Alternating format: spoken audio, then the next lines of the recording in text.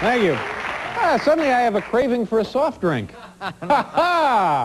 Well, a few weeks ago, our next guest virtually knocked Jerry Cooney into an early retirement, defeating him in the 5th round of what was billed as the People's Championship. Folks, it's a pleasure now to welcome back to this show heavyweight boxing champion Michael Spinks. Michael. Come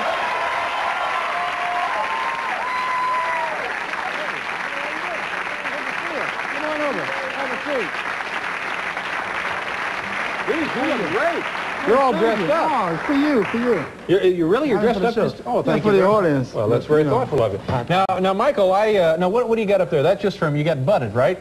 Really, it's decoration. Well, it looks lovely. I got butt.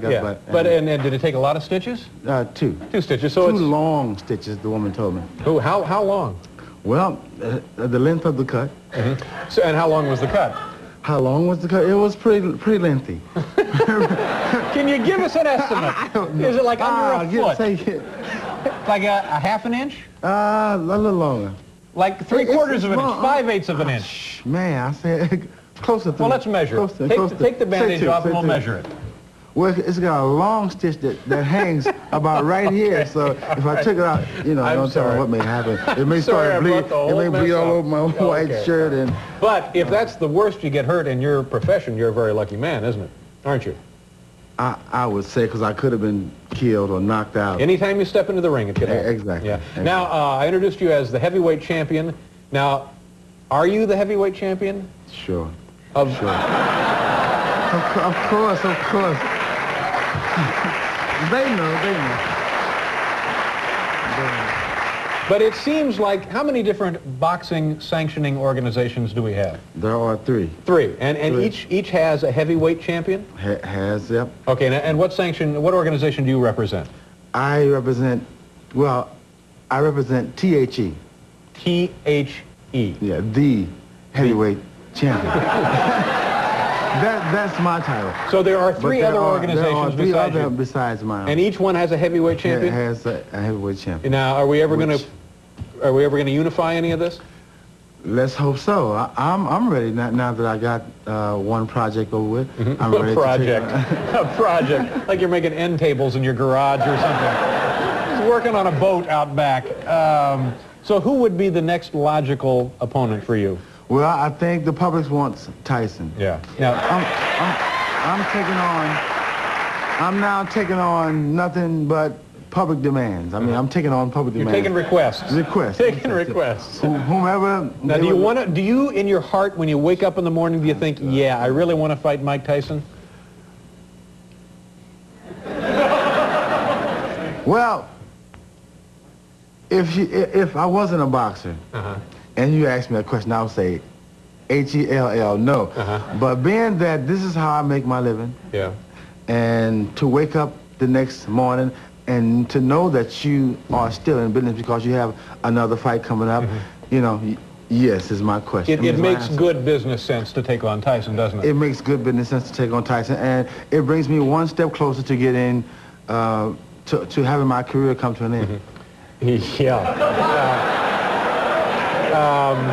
But people think of Michael Tyson as a guy who can drop you instantly, but he's had some long fights. He's had some fights go beyond 10 rounds, hasn't he? Against opponents that people thought maybe he should have mopped up with, right? Right. Yeah. That happens in boxing. You can't knock everybody out. Yeah. And I knew in the right amount of time that he would soon find that out.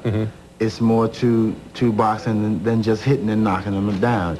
I mean, the average guy would go down quick due to the fact that he don't want to take an enormous amount of punishment. Yeah, you're talking about me now, aren't you? Yeah. But you run into some guys that say, well, I think there's a chance, like myself. So you would figure out a way, you think, to defeat Michael I believe there is some way you can figure out, there's a way you can figure out how you're going to take this beating or how you're going to win the fight. So you go into a fight knowing you may absorb a great deal of punishment. I go into the fight. I have a craving for a soft drink. Well, a few weeks ago, our next guest virtually knocked Jerry Cooney into an early retirement, defeating him in the 5th round of what was billed as the People's Championship. Folks, it's a pleasure now to welcome back to this show heavyweight boxing champion Michael Spinks. Michael.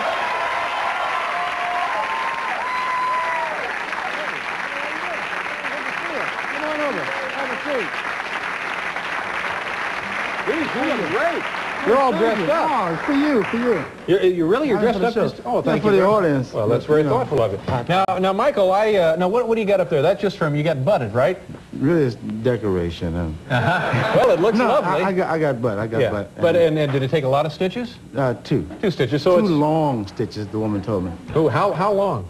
Well, the length of the cut. So, and how long was the cut? How long was the cut? It was pretty lengthy. Can you give us an estimate? I don't know. Is it like under a foot? It. Like a half an inch? A little longer.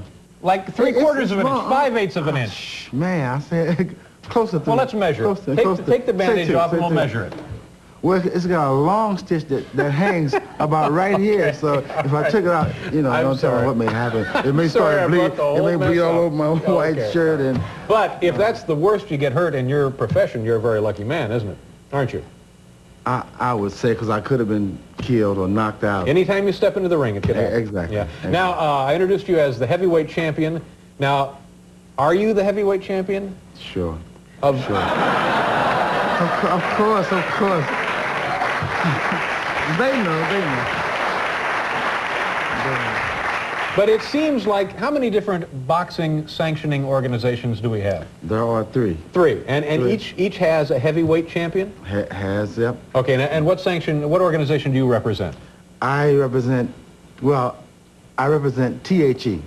THE. Yeah, the heavyweight champion. That's my title. So there are 3 other organizations besides mine. And each one has a heavyweight champion? Yeah, it has a heavyweight champion. Now, are we ever going to unify any of this? Let's hope so. I'm ready now that I got one project over with. I'm ready A project. Like you're making end tables in your garage or something. He's working on a boat out back.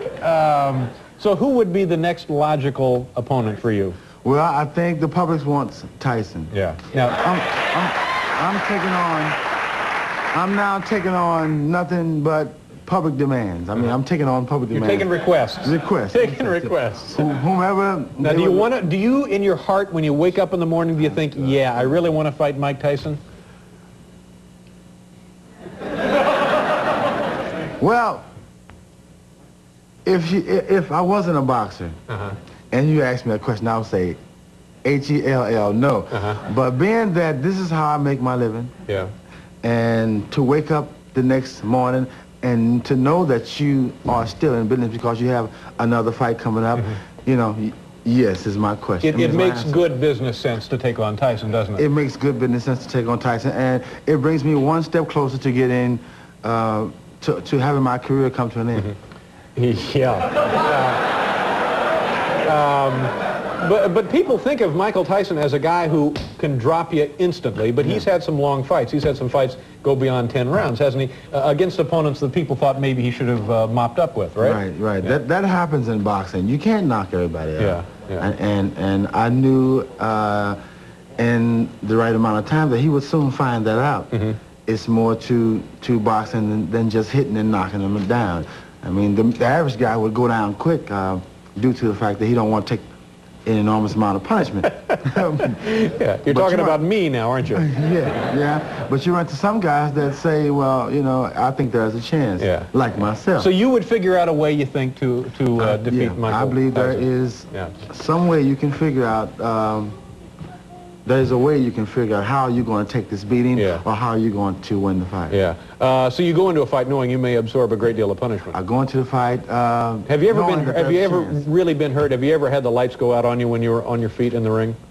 You ever get all fuzzy and warm when you get tapped? Yeah. I mean, everything just slows down. And you lose contact. Mental contact with your body. But does it? It comes back just like that. Comes right back. But does it hurt at the time you get tagged or not? No. The punches in the ring that I'm hit with whenever I'm boxing, I mean, they don't hurt me the way they would probably hurt you or someone else that doesn't do it. All right. Well, let's try it. Come on. Try and hurt me. Come on. I left my gloves. Now, the Cooney fight, now, did he, what was that like? Did you even break a sweat? I mean, He surprised me with a couple of good, quick punches. When did that happen? Never any trouble. In the early round. The first round. The first round, I thought, it looked like, well, we're really going to have a competitive fight here. But after that, you really took charge. Yeah. I thought that being that he's such a strong guy and has been knocking a lot of guys out, that he couldn't stand any pressure himself. So I thought off and on I would apply pressure, and I saw that after I got close that he didn't do much. Listen, it's great to see you again. Give our best to your brother Leon. How's he doing? He's all right? Yeah, doing great. Okay, and good luck against Tyson. Michael Spinks. We'll be right back with Suzanne Vega.